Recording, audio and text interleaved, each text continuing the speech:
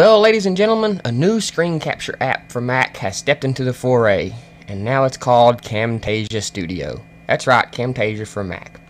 And the question is, how good is it, and how does it compare to the ultimate Mac screen capture software, ScreenFlow? And in a short answer, it does, and it don't. Some things it excels at better than ScreenFlow, and in some things ScreenFlow just really leaves it in the dust. So it really depends on what type of capture you're going to be using or doing. If you're going to be doing a straight tutorial where you're just showing somebody a problem or showing somebody how to do something, then Camtasia will probably be the best bet because of all the effects and stuff it has. But if you're going to be recording your screen that's going to have a lot of fast movement, you're going to want ScreenFlow. If you're going to be having a lot of audio over a microphone and you're going to be rendering and doing a lot of intensive CPU in the background, you'll want Camtasia because it has smoother audio than ScreenFlow. But ScreenFlow is a lot smoother when it comes to editing and scrubbing. So let me just demonstrate these things. Okay, so here is the Camtasia interface for Mac. As you can see, we have our recording bin over here. We have our timeline just like in ScreenFlow. Okay, we have our little isnt camera here, just like in ScreenFlow. We can record that separate. You know, what does give you the good little option is if you right-click on your isnt inside of Camtasia, it'll give you the option to separate video and audio, and it will pull the audio out of your video, and you can keep the audio and delete the video, whatever. But as you can see, we have these tabs down here, and this is our media library. And there's our effects and our audio effects, which is audio fade in, custom audio action, which we can get into that if you're all interested, but most of this is covered on the Camtasia website if you're interested in buying it. Lower volume, raise volume, most of this works just like in ScreenFlow. As you can see, you can put it in there. It works a little different. You can see the red line here. You have to have your playhead parked over the red line to adjust it, and that's how long the effect's going to last. It's going to stay that way to the end, and you can go over the screen casting tutorials on the Camtasia website if you really want to get in depth on how to use this. But if you're familiar with ScreenFlow, I don't think you'll have a problem getting oriented inside Camtasia. Okay, now there's some really good effects which really makes Camtasia shine. There's the fade out, the fly in. If you can put your mouse over it and you can get a preview. Rotate in. These are transitions. Now if you split your clip, you can add a transition. If you say edit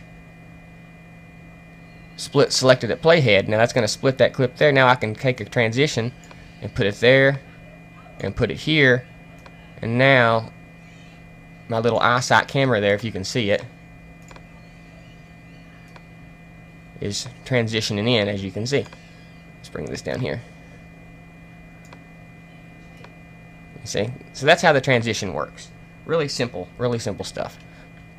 Okay? But it's great because you have these transitions of slide in, slide out, zoom in, zoom out. Now also, you can adjust your color. You can have color adjustments. Open this little button here, opens up your properties, and over here you can adjust all this stuff. And you can also colorize your clip, which is really cool. You can change the color of your clip to whatever you want it to be. Let's put it on the original one here. This one here. Now see, that colorizes my clip. And I can change the color. And this colorize is a really good function for the other things that are available, and we'll get to those. So not only can you colorize stuff, you can add a drop shadow, a glow, a reflection, a window spotlight, which will focus in on the window that's highlighted. The custom video action is what I always use, and that just lets you create custom actions like zoom in and zoom out. And if I create a zoom in, I'm going to use the custom video action. Then we have the flip horizontally, flip vertically. Smart focus is really cool, and they can explain that on their website. It focuses in on areas of the screen that you're concentrated on, but it does it smartly, and it does it for you. And this is kind of a more specific smart focus at a certain time. We went over the transitions, we went over the filters, and we went over the cool actions. Now, there's also some effects here. If you go to your media tab and click library, you can see we have an arrow I can drag and drop on there, or speech bubbles and stuff. And this is where the colorize function and stuff really comes into play, because you can colorize your arrow, you see. So we got all these cool, and the export quality is really good. If you right click and say adjust canvas, this down here will set it to where you want it to export as YouTube HD 1280 by 720. Okay, you can fit to visible, which, you know, and you can fool with all this stuff. It works basically like ScreenFlow does. We have a share menu. You can upload straight to YouTube. And I've noticed the export quality, if I go to share, advanced export, I get the exact same. I can go down here and say to QuickTime Movie, hit options, and I get the exact same box and settings that ScreenFlow gives me, so you can export exactly as ScreenFlow, and they look about the same. I have noticed that when we use Camtasia that the CPU is used a lot more than in ScreenFlow. The more movement that's going on the screen, it seems like the more CPU that Camtasia uses. Okay, now the thing about this is, the advantage of Camtasia is if I play this, test, you can hear how smooth my audio is, and what I was doing was I was scrubbing the timeline while I was recording my video. Okay, if you notice, I'm scrubbing the timeline here and I'm saying test. And it's not distorting my audio at all. Very great, very smooth. The same way when I'm encoding with compressor while I'm recording audio with Camtasia. Very smooth audio. Okay, but if I go to ScreenFlow here, and let me play this back while scrubbing the timeline, you'll hear there's kind of some gotchas, some gotchas in there. Listen.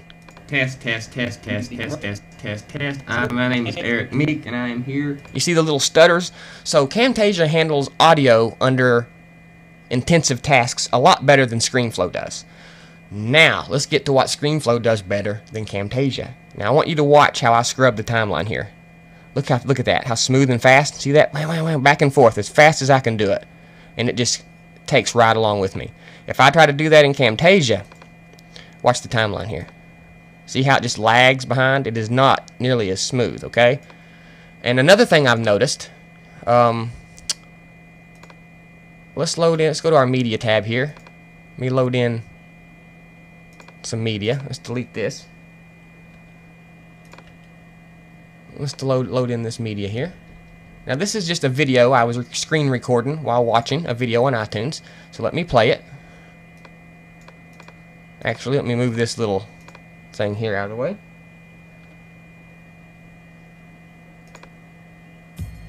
Now if you look real close, you see how choppy that is? Now this is at full 30 frames a second. I can't make it do any better. I've tried. Okay. Okay, now let me go to ScreenFlow, where I've captured something from iTunes. Now here's a movie that I've captured from iTunes. I want you to watch the playback on this movie inside of ScreenFlow. If you notice, there's hardly no choppiness compared to, I can even move the window around and stuff. There's hardly no choppiness compared to Camtasia. Okay, so when it comes to recording like a web movie, if you're wanting to screen capture a 3-minute web movie that you've seen on somebody's web page, or you're wanting to record a music video off YouTube by screen capturing your screen, there is no other choice except ScreenFlow. It does movies and fast-paced movement much better, and it uses much less CPU. Okay. On the other hand, if you're going to be doing a tutorial where you're going to be rendering and doing a lot of timeline scrubbing, you might want to stick with Camtasia because it handles the audio better, whereas ScreenFlow can kind of mess up your audio. So it's kind of a give and take. Camtasia is excellent because it has all kinds of good effects. It has a wonderfully polished UI, and it's got some really great things going for it. And I'm going to start using it for my desktop tutorials to see how it goes. I'm always going to use ScreenFlow for recording movies off of web pages, or, you know, a music video or something like that. I'll always use ScreenFlow. But if I'm going to be doing some heavy rendering in the background while recording my screen, I'm going to be using Camtasia because it handles the audio better. All in all, if I had to choose just one, I would pick ScreenFlow. I love the smoothness of the scrubbing. I love how it captures, you know, fast movement on the screen a lot better than Camtasia. It does have a problem with audio sometimes, but other than that, I think it's really great. But for Camtasia's side, the wonderful effects, the wonderful UI, the wonderful little tidbits of separating your audio from your video and stuff like that is really wonderful. And if Camtasia could step up their video screen recording quality to capture it more smoothly and to use just a little bit less CPU, then I would go to Camtasia completely. But as for now, where ScreenFlow hardly uses any CPU and captures the faster movement smoother, I stick with it most of the time. But remember, when it comes to heavy CPU using while you're screen recording, you might want to go with Camtasia. So from now on, when I'm recording my screen and rendering big time in the background, I'll probably be using Camtasia. If I'm not doing any heavy rendering in the background while recording my screen, I'll probably be using ScreenFlow. So it's really up to you. There's a new foray into the field now. Nothing wrong with competition. It just makes everybody work harder. Now ScreenFlow's got to stay on their toes and do things a little bit better, so people won't be switching. And, iShowU is a pretty stable thing, pretty solid. It handles everything pretty well. But there's a brief overview of Camtasia. If you want some more info, some more tutorials, I'd be more than happy to help you. But I think Camtasia's website covers everything that you probably could ask me and that I could cover. Like I said, if Camtasia would just get a little bit smoother, it would have my top spots.